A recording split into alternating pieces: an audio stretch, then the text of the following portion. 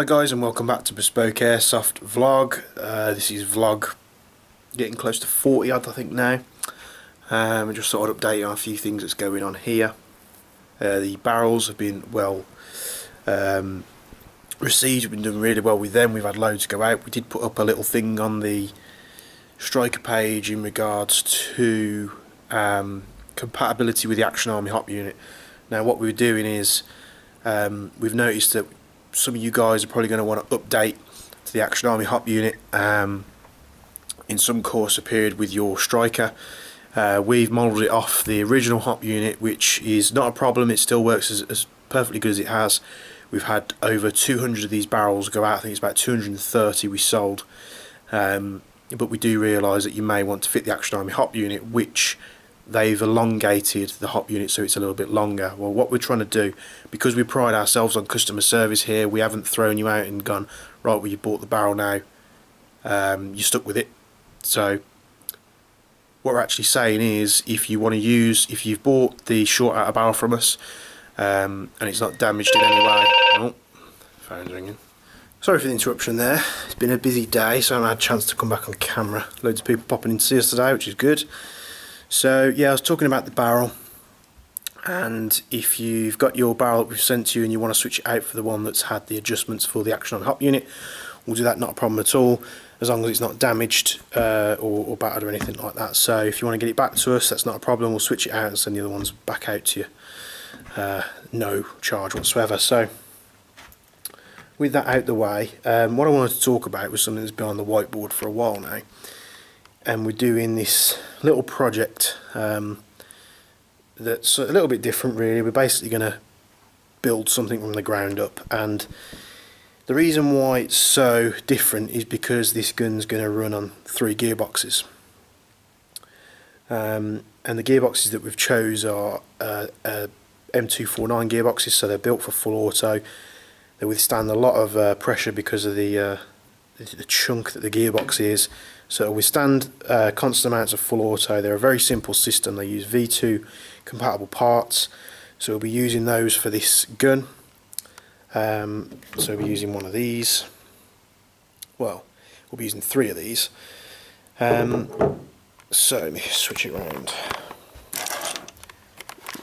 So we'll be powering the gun with 3 249 gearboxes, and these will be able to be ran at the same time independently. It'll be completely up to the user which one they want to use. So to do this, these are really simple gearboxes. They normally use a simple wiring loom, which is something like this with a fuse, and then it comes with a little micro switch, which is just on and off. They don't require the semi-auto function, so it doesn't need any kind of cut-off levers or anything like that. It's very simple, just on and off, which is great. So we've cut off the very cheap A&K wiring.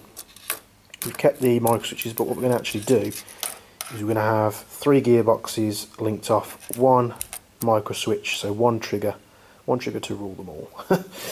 One trigger will basically control all 3 gearboxes, but you'll be able to switch them on and off on the fly using these funky little light up switches. So you'll have these on the side of the gun, you'll have 3 in a row, so the rifle won't do anything, and then depending on whether you turn the 1, the 2 or the 3 on, will correlate to how many gearboxes are firing. These gearboxes with like a strong 7.4 or even 11.1 LiPo turn over quite quickly. They put a nice rate of fire out, it's nice and steady. It's a very simple system, like I've said before. However, when you fire all 3 at the same time, it's ridiculous. It just sounds, well, it sounds a little bit retarded, but it's really strange. It's like, you know, sometimes you hear these cars with these weird engines and they don't sound quite as normal because you've not only got 1 gearbox firing, but you've got all 3. And so anyway, we're going to be running the gearboxes off 3 individual MOSFETs. Now each gearbox is going to have its own power source, and the reason behind that is because it's simple, it's easy to do, and it's not too much trouble using 3 batteries, 1 for each gearbox. And if you do want to turn the gearboxes on and off, Let's say, for instance, you don't want to use the 3 gearbox design, and you're running like a long milsim game or something. You can enable 1 or 2 if you put in massive amounts of fire down, or you can use the gearboxes individually. And once the first gearbox or the battery on the gearbox 1 is going low, you can just switch over and vice versa. And loads of capabilities. So we're going to have the wires, which are going to be redone. These are going to be pulled off. We're going to be using a more high quality wire. Those are going to be wired to the MOSFETs. The MOSFETs are going to be wired to the batteries, and then the signal wires of the MOSFETs are going to be wired to the single trigger. The signal wires from the MOSFETs to the single trigger will be on the switches, which are these, so you can enable them to turn on or off. We will also have switches to enable the power on and off, so you'll have fail safes to turn the system off if anything did go wrong. So it's going to be a great little project we got here. This is the project we designated as Dreadnought when we first thought it up, and just because it sounded devastating. So this is basically the first video.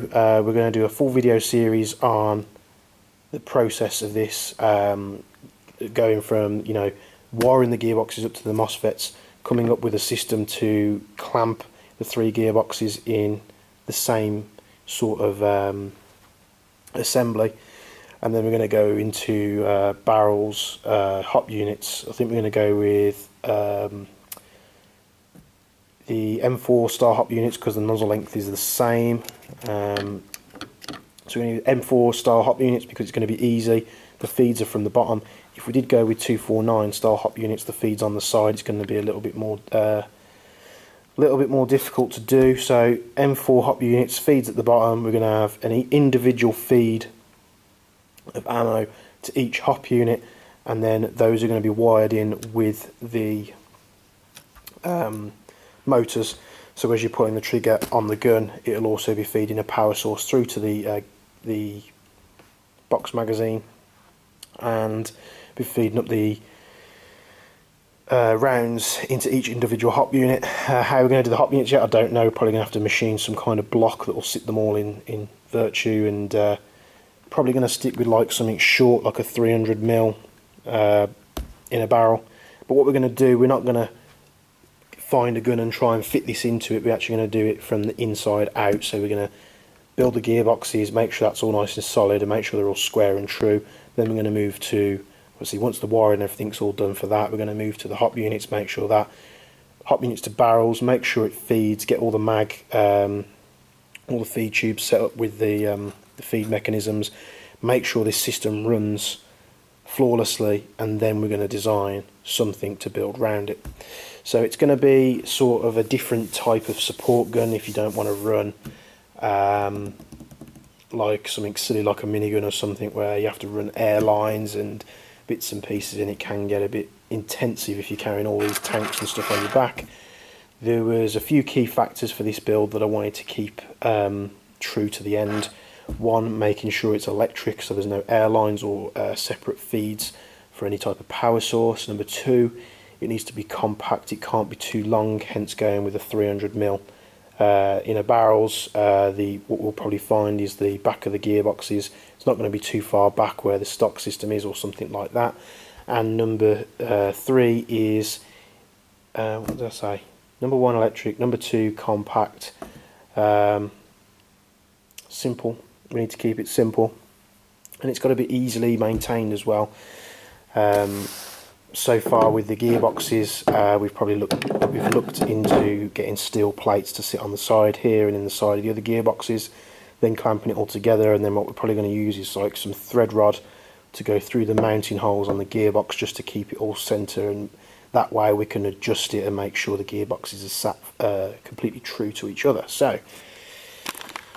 So welcome to Project Dreadnought. We'll be doing a step-by-step series if you want to follow this, whether you've got your own type of build going on, whether you're doing something as silly as we are, whether sites are going to allow us to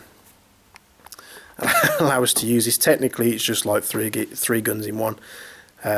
If sites allow silly polar star builds and speed softers, then I'm sure they'll allow this. We're not going to go silly with it, but we're taking if you want to be part of this project and you want to put your ideas and points across, please do it in the comments down below. if you've got any ideas on what we should model this on.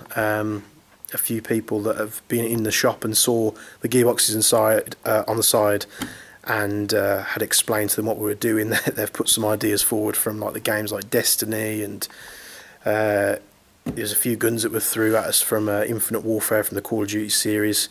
So there's plenty of ideas out there, and we look forward to this project. So I'm hoping that you will enjoy this. We'll do a step-by-step, like I say, just putting you through each individual part of the process. And if you're working on something similar like this, or you're working on a big project, we'd love to hear about it at Bespoke. We love the unusual, and we love the harder things to do. It's not like grabbing an M4 off the shelf, shoving a silly motor on it, perhaps putting a dual sector gear in. We want to overthink it. So the 3 gearbox design is something I've wanted to do for a while, and as far as I'm aware, no one's done it yet. I could be wrong. If you want to let me know, point me in a direction to any builds that people have done, because it'd be great for inspiration as well. But if not, we'll see you in the next video, and hopefully if you follow the Dreadnought series, it will be its own series on YouTube. That'll be great for all the really more in-depth bits and pieces for you. But thanks for tuning into this video, and we'll see you in the next one. Cheers, guys.